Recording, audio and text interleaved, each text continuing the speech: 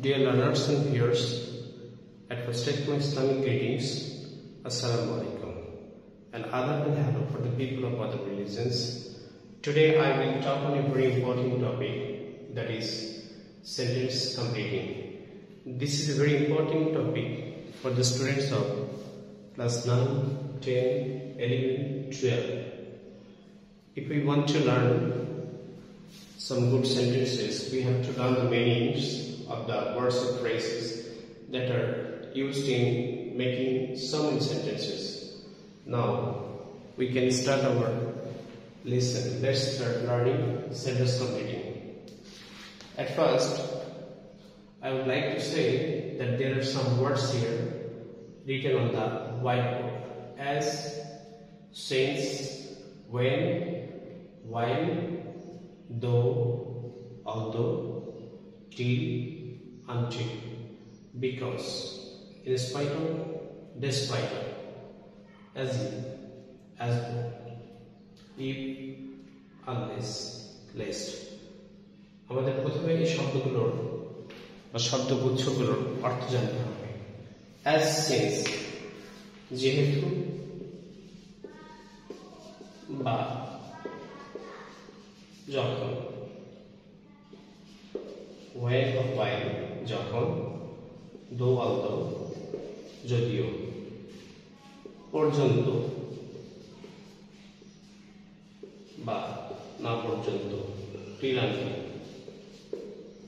because, কারণ, in spite of, সত্ত্বেও, as if as though অর্থ যেন, if যদি, unless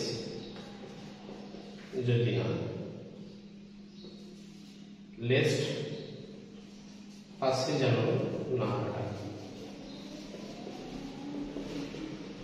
Dear learners and viewers, we have already come to know the meanings of the words mentioned on the whiteboard. As, since, যেহেতু বা যখন। এটি সাধারণত একটি কমপ্লেক্স সেন্টেন্সে ব্যবহার করতে দেখা যায়, তবে as প্রিপোজিশন হিসেবে আমরা ব্যবহার করতে পারি। এখানে আমরা as বা since দ্বারা একটা বাক্য লিখতে পারি। as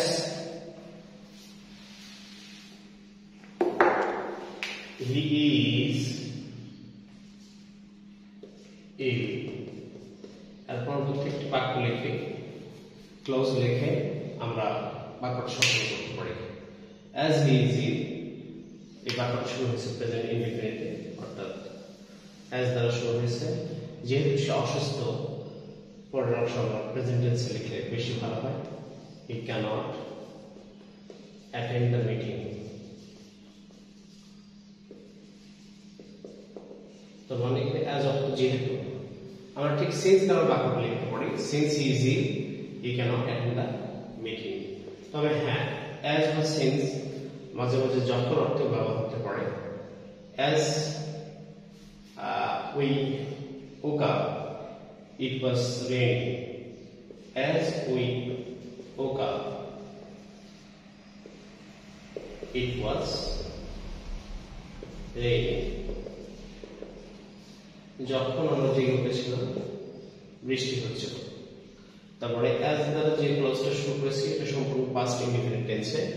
পরবর্তী ক্লোজটা আমরা দেখতে পাচ্ছি এটি পাস্ট ইনডিফিনিট আছে, সরি পাস্ট কন্টিনিউয়াস টেন্সে আছে। দেন আমরা যেতে পারি when বা while, অর্থাৎ যখন। ঠিক এই since দ্বারা যে যখন বুঝেছি বা as দ্বারা ঠিক একই অর্থ দেবে। আমরা দেখতে পারি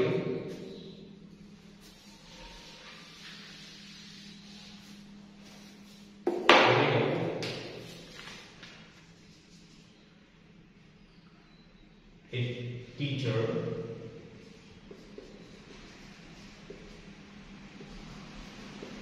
enters the classroom. Students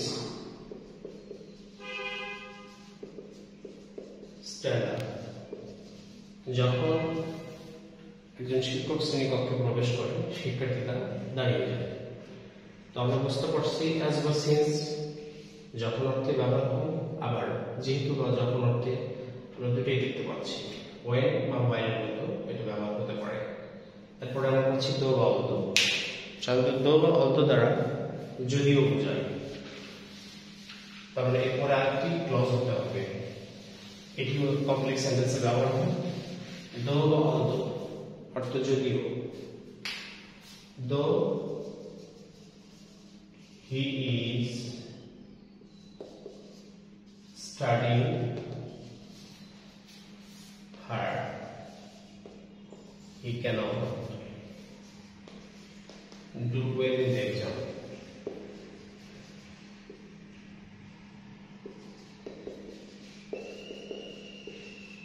এই বাক্যের অর্থ যদি পড়ি তাহলে দেখতে পাওয়া যাচ্ছে, যদিও সে কঠোর পড়াশোনা করছে, he cannot do well in the exam, তারপর সে পরীক্ষা ভালো করতে পারে না। তার মানে আমরা এই দো দ্বারা প্রেজেন্ট কন্টিনিউয়াস আছে, পরবর্তী বাক্যটা আমরা প্রেজেন্ট ইনডিফিনিটে লিখব। এরপরে আমরা পাচ্ছি ইন স্পাইট অফ বা despite. In spite of শর্তেও, despite of শর্তে। তবে হ্যাঁ, আমরা দো বা although যুক্ত বাক্যে যদি আমরা প্রথম ক্লজটা পাস্ট ইনডিফিনিট বা পাস্ট টেন্সে পেয়ে যাই, তাহলে পরবর্তী ক্লজটা পাস্ট টেন্সে লিখতে হবে। although he came first, যদিও সে প্রথমে এসেছিল, he went late, তারপরে সে দেরিতে গেল। although he came first, he went late। আমরা এখানে দেখতে পাচ্ছি প্রথম অংশ ক্লজটা পাস্ট টেন্স আছে, তাই পরবর্তী ক্লজটা এখানে পাস্ট টেন্সে লিখলাম। যদিও সে প্রথমে আসলো, তারপর সে দেরিতে গেল, তার মানে প্রথম পাস্ট টেন্সে পেয়েছি, পরবর্তী ক্লজটাও ঠিক পাস্ট টেন্সে লিখতে হবে, নাহলে অর্থের বিভ্রাট ঘটে যাবে। এখন আমরা পাচ্ছি টিল আর আনটিল, পর্যন্ত বা না পর্যন্ত। সাধারণত টিলের সাথে আমরা অ্যাফার্মেটিভ বাক্য লিখতে পারি, অর্থাৎ টিলের সাথে অ্যাফার্মেটিভ নেগেটিভ দুই হতে পারে, কিন্তু আনটিল যেহেতু নেগেটিভ সেন্স, তাই আমরা এখানে সবসময় আনটিলের সাথে অ্যাফার্মেটিভ ব্যবহার করব।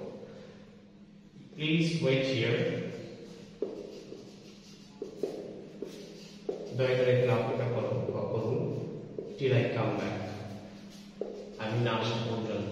তো এই টিল অপেক্ষা পর্যন্ত অর্থ দিয়েছে, সুতরাং এই বাক্যটা আমরা অ্যাফার্মেটিভ সেন্সে ধরবো। এরপর আমরা আনটিল ব্যবহার করলে ঠিক আনটিল আই কাম ব্যাক লেখা যেতে পারে, তবে আনটিলের সাথে আমরা নেগেটিভ দেব না। Please wait here until I come back লেখা যেতে পারে, please wait here until I do not come back লিখবো না, কারণ আনটিল অংশটা কি নিজেই নেগেটিভ অর্থ দিচ্ছে। এরপর আমরা পাচ্ছি বিকজ। বিকজ অর্থ কারণ, বিকজ অর্থ কারণ। ঠিক অন্য বাক্যে যেরকম ব্যবহার করেছি বিভিন্ন ক্লজ, বিকজ ঠিক এই ক্লজটা ব্যবহার করা যেতে পারে। আর he is ill because he did not rest for some days, or he did not take rest for some days. Because অর্থ কারণ, বিকজ অর্থ কারণ। এটি করে যদি আমরা বাক্য লিখি, he went to school because his exam would be published today. সে স্কুলে গেল, তার আজকে ফলাফল প্রকাশ হবে। তবে বিকজ অর্থ কারণ। he could not buy the gift because he was poor. সে এই উপহারটি কিনতে পারল না, কারণ সে দরিদ্র ছিল। এরপরে আমরা আসতে পারি ইন স্পাইট অফ বা ডিসপাইট অর্থে সত্ত্বেও। তো এরপরে সাধারণত আমরা একটি ফ্রেজ দ্বারা বাক্য সম্পূর্ণ করব, কারণ এরপরে আমরা ক্লোজ ব্যবহার হবে না, ক্লোজটা ব্যবহার করব না। ইন স্পাইট অফ বা ডিসপাইট অর্থ সত্ত্বেও।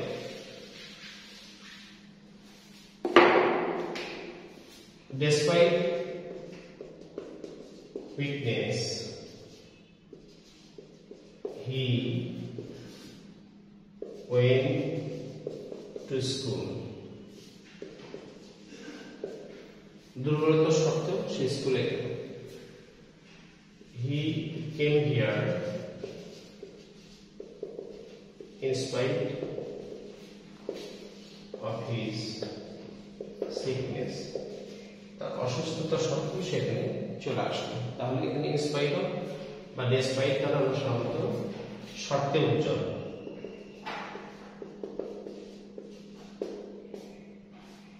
তো এটাও ঠিক আমরা যদি ব্যবহার করি একটি বাক্য, তার সাথে আমরা ফ্রেজ দিতে ব্যবহার করতে পারি। তারপর আসে অ্যাজ ইফ বা অ্যাজ দো। অ্যাজ ইফ বা অ্যাজ দো অর্থ যেন। এটার একটি শর্ত আছে,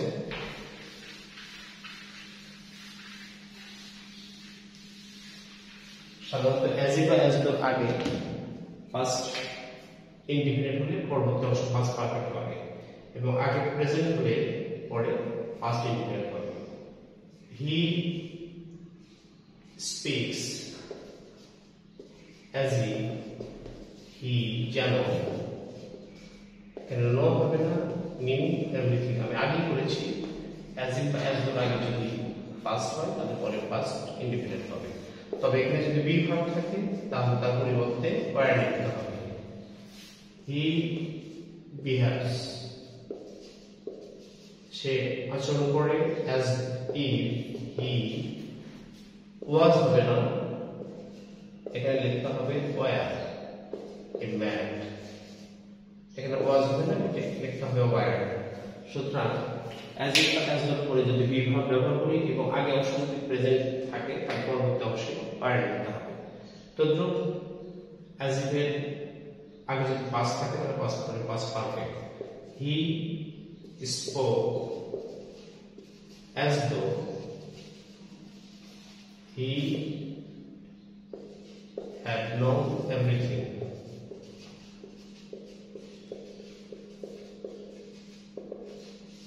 তাহলে এখানে দেখতে পাচ্ছি এই বাক্যে অ্যাজ দোর আগে পাস্ট টেন্স ব্যবহার হচ্ছে, পরবর্তী অংশে আমরা পাস্ট পারফেক্ট ব্যবহার করছি।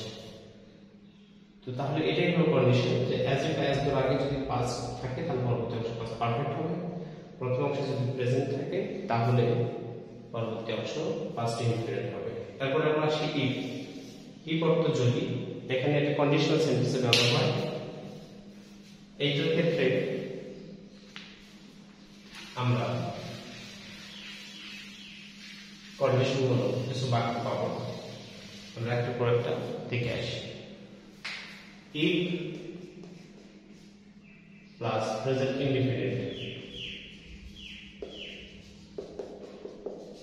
Plus future indefinite.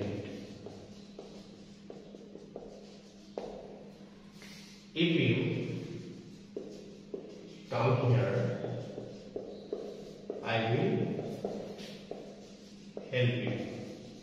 ঠিক প্রথম অংশ প্রেজেন্ট ইনডিফিনিট, এরপরে অংশ আমরা পেয়েছি ফিউচার ইনডিফিনিট। যদি তুমি আসো তাহলে আমি তোমাকে সাহায্য করব। এরপরে if plus past indefinite plus past conditional, that means second condition বলতে পারি। ফার্স্ট কন্ডিশন বলতে আমরা কি বুঝি? শুধু অক্সিলারি স্থলে would might might বুঝতে পারে। if you came here, কাম থেকে কেম করলাম, তারপর চেঞ্জ হয়ে আই উইল হবে না, কি হবে? I will help you. ঠিক এইভাবে চেঞ্জ হবে, কারণ আমাদের যে ফার্স্ট কন্ডিশন এখানে কুড মাইট এর ব্যবহারটা হবে। এরপরে আমরা লিখতে পারি ইফ প্লাস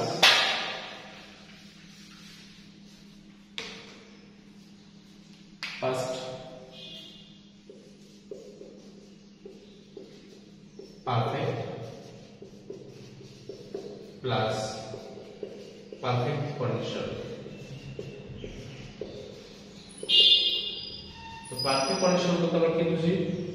এটা খেয়াল রাখতে হবে, পারফেক্টে would have বা might have হবে, অক্সিলারি হিসেবে would have বা might have প্লাস ভার্বের PPI পাস্ট পার্টিসিপল। এটা খেয়াল করতে হবে। একটু আমরা বাক্য লিখে দেখি। If you had studied hard, study থেকে study, এটা পাস্ট পারফেক্ট হয়েছে, studied hard, you could have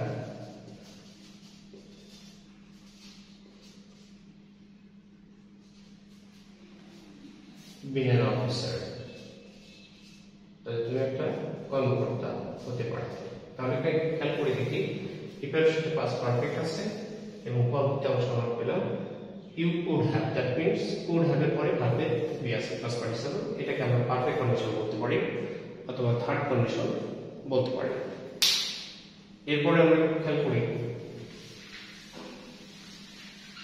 একটু দেখে আসি ই plus past, E plus subject plus or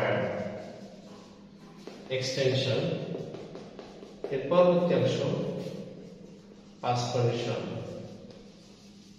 দিতে পারি। তবে অনেক ক্ষেত্রে পারফেক্ট কন্ডিশনও দেখানো হয়েছে, past conditionটা আমরা মেইনটেইন করব, অর্থাৎ if এর সাথে past tense দিলে যা হয় ঠিক তদ্রুপ এটা ব্যবহার হবে। If he were a scientist, যদি সে বিজ্ঞানী হতো, he would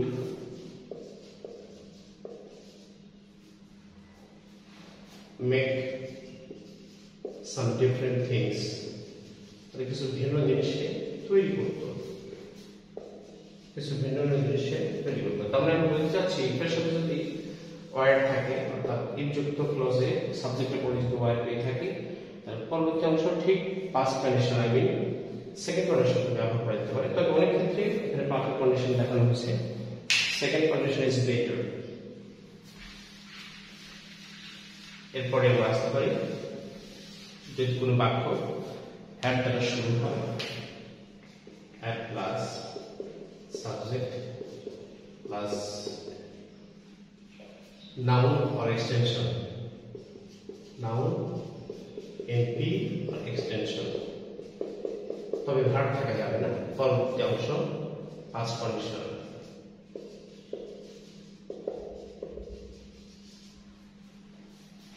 had I a dictionary, I could learn many words.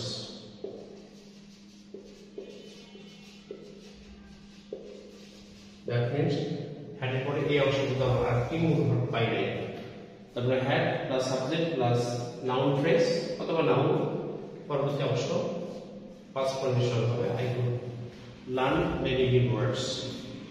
কিন্তু had প্লাস সাবজেক্ট প্লাস বা পিপি এক্সটেনশন এইরকম স্ট্রাকচার পাই, পরবর্তী অংশটা হবে পারফেক্ট কন্ডিশন।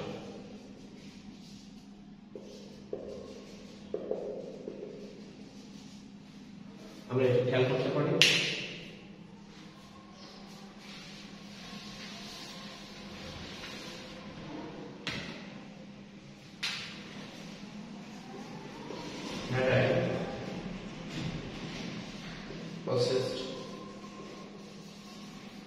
First property, আমার যদি বেশ সম্পদ থাকতো বিশাল, I would have